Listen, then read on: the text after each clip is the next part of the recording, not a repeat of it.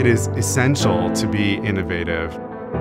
It's not just the stories we get to tell, but where we get to tell them. What excites me most about marketing Sotheby's International Realty as a brand is the opportunity for us to communicate in a way that is impossible for other real estate brands. We have incredible exclusive relationships with the New York Times and the Wall Street Journal, the Nikkei, Google, this incredible shared history with the auction house that allows us to do things and play in a way that other brands cannot. We have a history for being innovative. We've been first to market with Apple TV, for example.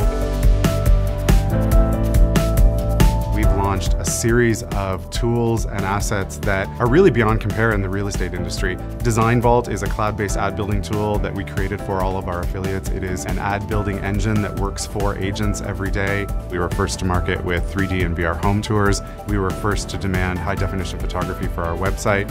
I know how skilled the team is here. I know how hard they work to create tools that are going to work for agents day in and day out.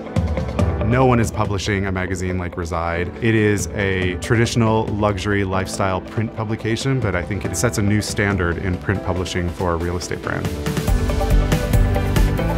The journey looks very different, and that has caused the industry to really rethink how it approaches selling homes at every level.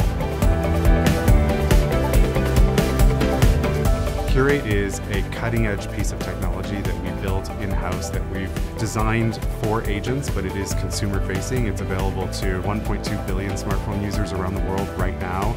Our clients still want to transact with an agent. They still plan to transact with an agent, but how they transact with agents is what has changed. It means something to say, I'm buying a Sotheby's International Realty home. I'm selling a Sotheby's International Realty home. I have a relationship with a Sotheby's International Realty